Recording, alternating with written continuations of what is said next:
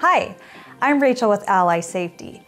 I'm a certified industrial hygienist, which means I've studied the science behind noise and I've done many noise measurements. Loud noises! In this video, we're going to talk about how to conduct noise monitoring using several different sound measuring instruments to measure the noise levels in a workplace. These include sound level meters and noise dosimeters. So without further ado, let's get going.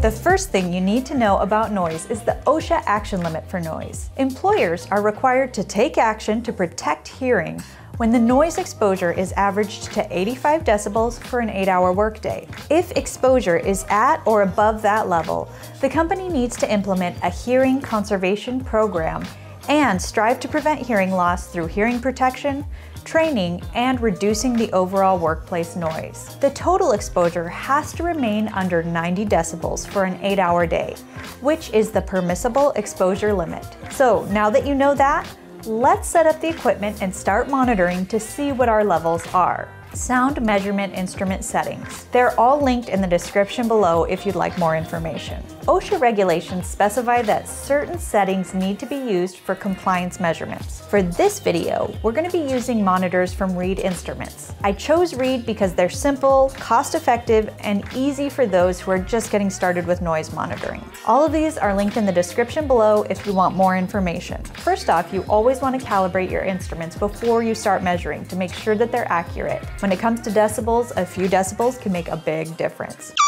This will sound every 3 seconds unless something isn't okay. So take off any sort of wind protector that you have on and calibrate using the calibrator that the manufacturer includes.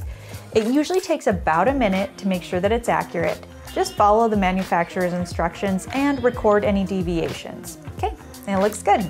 Next, set your device to A weighting. You'll see we have an A and a C on this device. A weighting is the setting that most clearly mimics the frequencies where the human ears are the most sensitive and the risk of hearing damage is the greatest. Next, set the response level to slow. Slow response means the value on the display is the 1-second average of the measurement. If you're using noise dosimeters, they measure the dose of noise. In that case, you'll also want to make sure that the following settings are correct.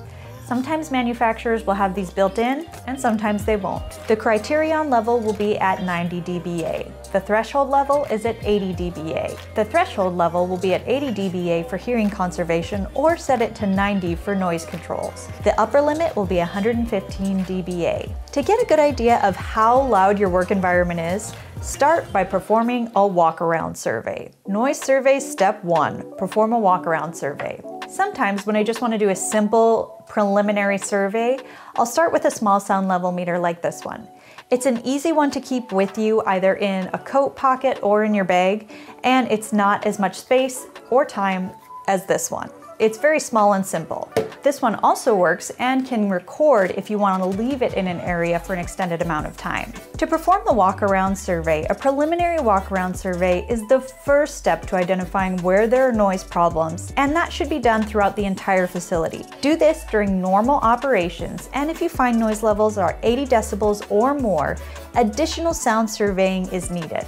I find this works best if you bring a facility map with you and write down each area's average noise level. Once you've identified the problem areas, move on to step 2.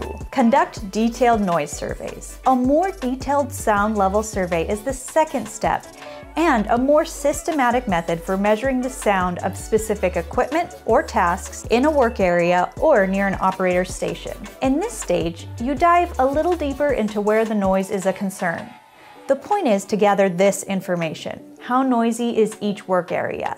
Pay particular attention to operators' workstations or other areas where employees spend most of their time. What equipment or processes are generating the noise? Which employees may be exposed to the noise? How long are they exposed? Define areas where hearing protection will be required. Use dosimetry to determine noise exposure when workers move around the area or even work in different areas throughout the shift. Noise levels change frequently, or there's a significant impulse sound like nail guns and other impacts. Once you have the information, you can create a noise sampling plan, which is step 3, create a noise sampling plan. The results of your noise survey and your observations of how noise fluctuates during the workday can help you develop a plan for how many measurements will need to be taken to accurately assess the noise exposures for each work area and for each job task or description. The sampling plan will identify specific tasks, job roles, or titles, or even shifts where employees may be at risk for noise exposure at or above the 85 decibels for an 8-hour shift. Once you've identified the individuals that should be part of personal noise dosimetry, make it a plan to conduct an 8-hour or full shift sample using noise dosimeters. I typically make a list of employees I want to monitor each quarter and break it up throughout the year, because depending on your workplace, it can be a lot of work. Generally, more samples are needed when the results of your basic survey are close to the action level of 85 decibels. Fewer samples may be needed if the sound levels in your surveys are below that 85 decibel action limit and the sound levels don't vary much. Step 4, monitor employee noise exposures. The purpose of noise dosimetry is to determine a worker's 8-hour time-weighted average, or dose of noise for the 8-hour work shift. That's why it's called dosimetry. Dosimetry is also used to measure how noise varies over time according to the job or task. Measuring the noise exposure of employees is actually really fun and lets you talk to employees and get a much clearer picture of the type of noise levels people are exposed to at work. I always let the department leaders and shift leaders know before we conduct monitoring. And I meet up with the crew in the morning to explain what we're doing and why. Remember, employees are entitled to observe the noise monitoring according to OSHA. And after all, it's their hearing that's on the line, so it's best that they be aware and part of the process. Now, if you haven't used one before, a dosimeter is a small noise measuring device that can be worn close to the hearing zone. Some are small and clipped to the collar. This one is a bit larger and can be put in a pocket or clipped to a belt. I chose this one because it's got the lavalier mic, similar to what I'm wearing right here, which is nice for when you have workers wearing protective suits. So that way they don't need to wear the dosimeter right on their collar where it may be damaged by chemicals. Also, since I always get asked this, it's best to remind employees that dosimeters only record noise levels.